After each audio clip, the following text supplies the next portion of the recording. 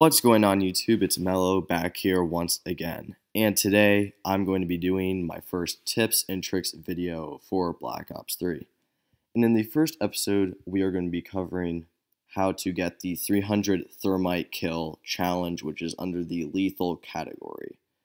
Now, the reason I'm doing this video and this challenge specifically is because I just completed this challenge, and Nuketown 24/7 is out, which will help you, speed up the process of completing this challenge. So what you're going to want to do is you're going to want to go into the Nuketown playlist, and you're going to want to vote for Hardpoint even if you don't really like the game mode. And the reason is, as you're seeing in the clips on the screen, is because you can just spam the thermites into the Hardpoint, and normally you'll get a decent amount of kills. I'd say I average, from 5 to 15 thermite kills per game doing this. And the reason is because the people that are in the hardpoint on the other team want to stay in the hardpoint to get the points.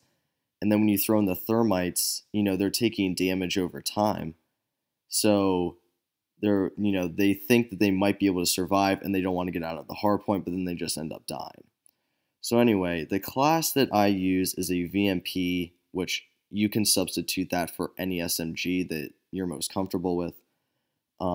Danger Close, obviously, and Scavenger also, so that way you can have a lot of thermite grenades in one life.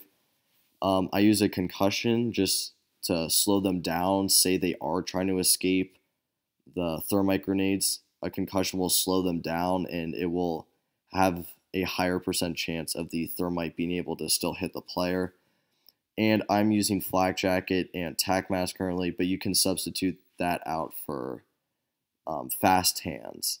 The only reason I was using those is because sometimes the lobbies, people will spam, grenades and tacticals like I was doing with the thermites.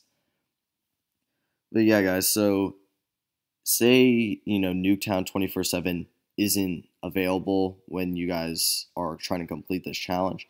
You can go into, the core playlist and play regular hardpoint really on any map. The only reason that the Nuketown is better for this challenge is because the hardpoint areas, except for the one outside by the red car, they're all very small and compacted, meaning it's very easy to get thermite kills, which is what I'm doing in these clips below.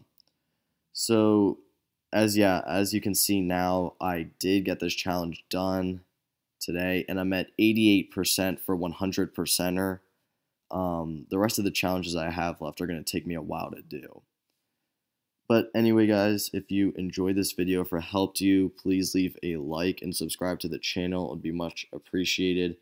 And if you have any other challenges you guys are struggling on, comment them below. And if I've completed them, I can make a video saying how I did it and, hopefully help you guys complete that.